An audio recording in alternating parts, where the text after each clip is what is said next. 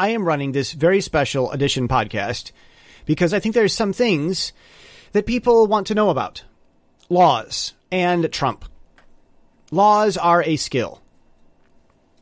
As with anything. I will give you a beautiful example from Michigan. It was a requirement.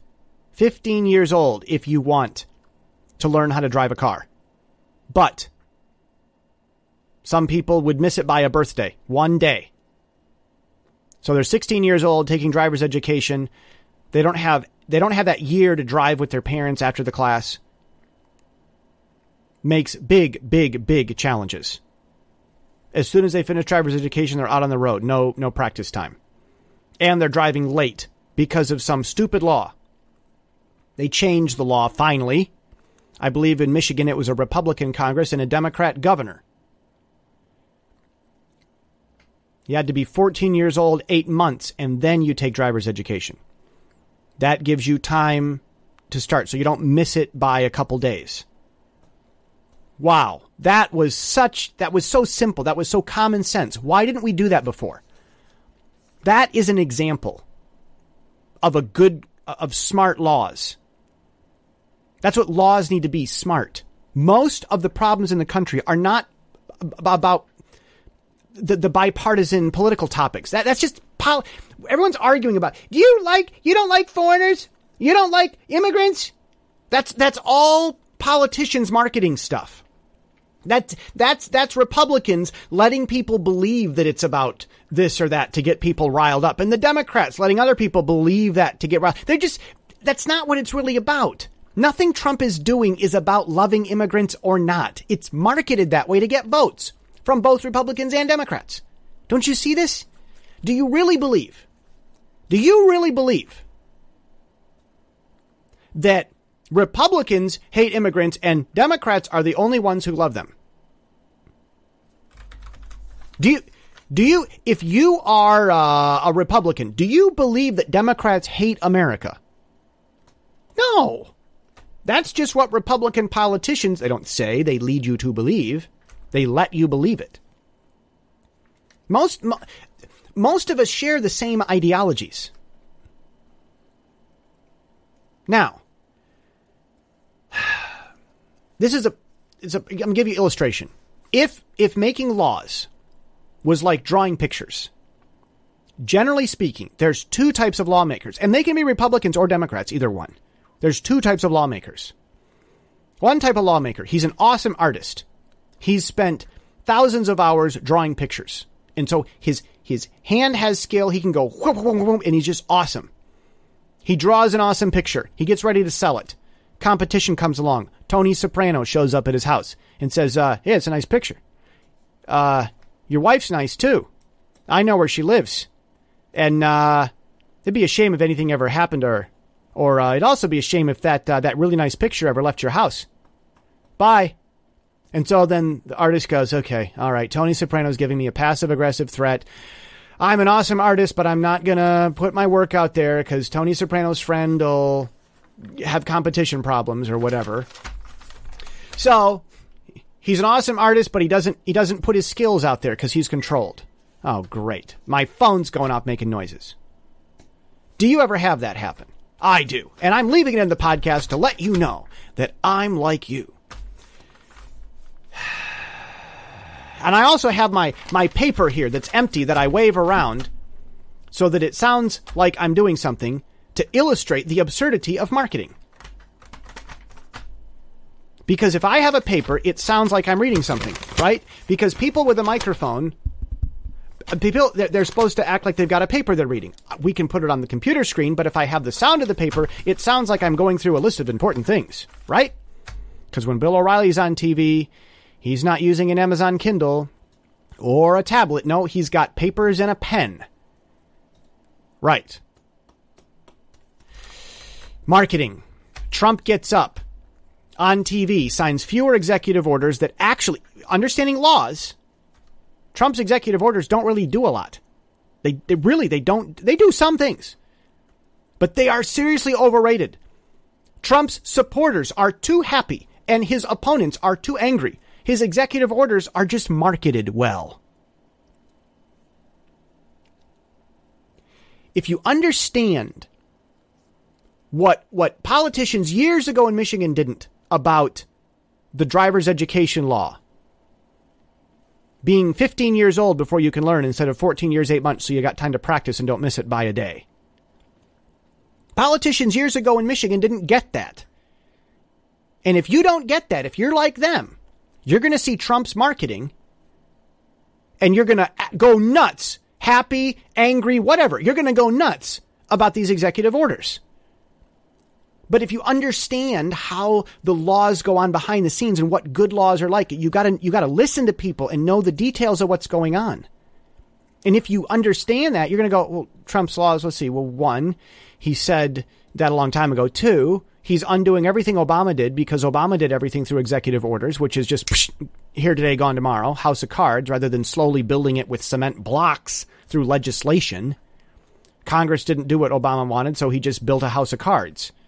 Obama could have taken all his time and laid in, 5-6 layers of bricks and left some serious stuff in the way for Trump, but he didn't. And I know that because that's how law works. Everything Trump's doing is here today, gone tomorrow with the wind, just like what Obama did. It's not all that wonderful or horrible. And if you understand the legislative process, you'll know that. And that's the problem in America. It's not about Democrats and Republicans. And it's not about loving foreigners or not. Republicans love foreigners. It's just that some of them, more than one person trying to come into the country is bad. More than one. And we need the permission to tell him no. But saying that is politically incorrect. You said no to a foreigner. You don't like foreigners. A foreigner hater. That's what's going on. That's all from marketing from both political parties to get the people all excited so they can get votes. No one hates foreigners. And no one hates America. Some people might. But no one wants their own country to just burn and they burn with it. Not many people really want that. People want the best for the country. They want all the people that are angry smashing things. They think that that's going to help the country. We want to help the country. We generally agree on that. So this isn't about being anti-America or not. And this isn't about being anti-immigrant or not. The real issue here isn't what all the political parties market it up to be. It's about the quality of the laws. Back to my illustration before I interrupted myself. You got the one guy. He draws awesome pictures. Tony Soprano comes to his house, makes a few passive-aggressive threats, tell him his wife is beautiful and it'd be terrible if something happened to her.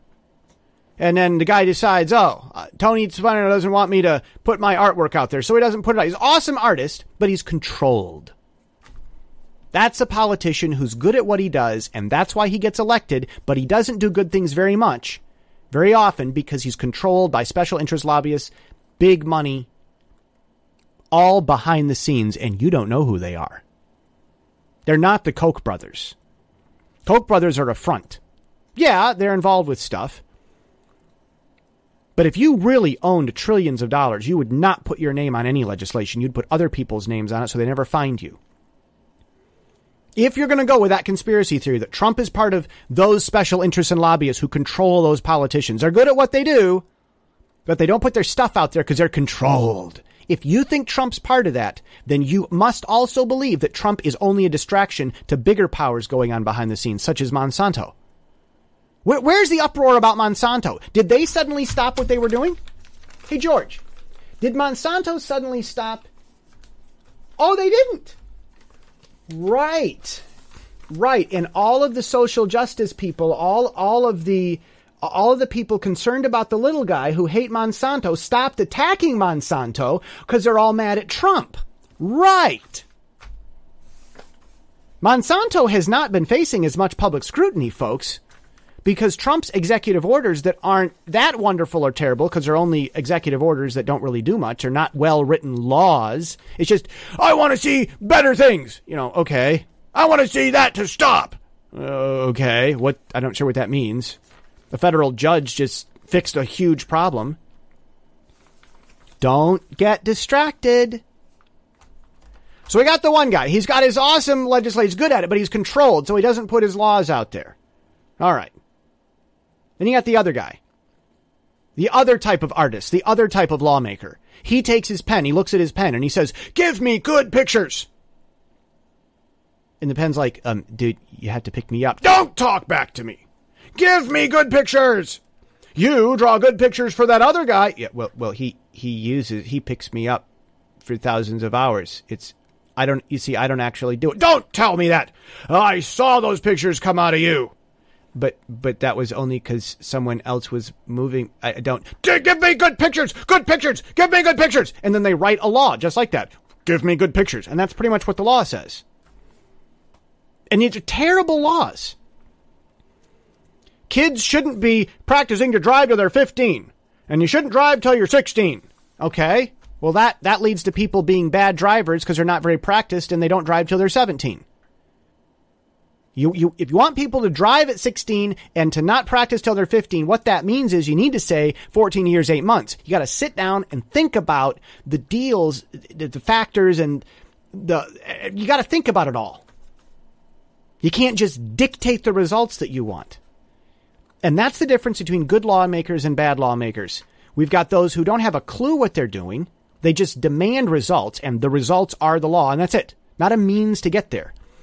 And you got the other people who are really good at it, but then all the big money goes and finds those people and controls them. And Trump supporters believe it. What they believe is that Trump wasn't controlled by them because he went there with his own money. That's what they believe. That's their argument. That's what's been marketed. Now, example. Remember the internet scare where they were going to shut down the internet? Remember all that? The bad internet laws, it all related to politicians not knowing how law works. That's another example. Think back to that. The internet stuff. That's an example. That wasn't a partisan issue. That was about skill. That was about the laws being good and decent. Now, calm down, take a deep breath, and cut with all the marketing. Don't worry about all these scare tactics. Don't buy it. Politicians and newspapers trying to sell people on stuff. Don't buy it. Abraham Lincoln. I think we generally like him because he ended slavery. Without him, slavery would probably still be somewhere. I hope anyway that we like Abe Lincoln. He said, study the Constitution. Go read the Constitution a number of times. Go read it. Go read it. Familiarize yourself with it. Read it. I think it's fun to read because I like how vague but powerful it is. It speaks in these broad terms. There shall be a Congress. Wow. That does stuff. It's a basic, simple level law. It's the big paintbrush. Use a big paintbrush and you paint a background and then you let it dry. You got the little paintbrush and you paint in the details. Well, the Constitution is the big paintbrush part. And it's something else. Abraham Lincoln used that to end slavery. When that Constitution was made when slavery was legal, and Abraham Lincoln used it to end slavery. Isn't that that is powerful? Very powerful. Good, bad, it's interesting. Study the Constitution. Go look at it. Another thing. When I was a kid, it must have been after our pet dinosaur died, because I'm old. I'm 36, so I'm old. Well, I don't know anything. You only know something if you're 20 or 16 or 25. But I'm 36, so I don't know anything. I'm stupid, you see. But I remember back when I did know everything.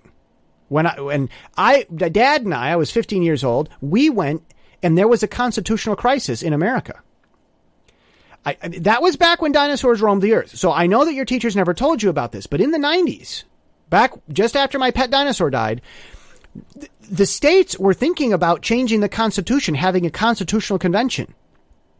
And I was there in Michigan at the committee meeting. My legislator in Michigan was on the committee. It was like, photograph memory serves, about 8, 9, 10 people on the committee. Maybe, yeah. So I remember being there and watching one person after another get up and talk to the committee and explain the problems in different ways. One guy got up and he said, well, look, I'm not a lawyer. I'm not an expert in any of this. I know that there are lots of lawyer sleazebags in the room, but I'm close to a sleazebag. I'm an accountant. And everybody in the room laughed. And he went and explained something that he knows as an accountant as to why it would hurt the country to have a constitutional convention at that point. And then someone else got up. He had this big stack of papers under his arm.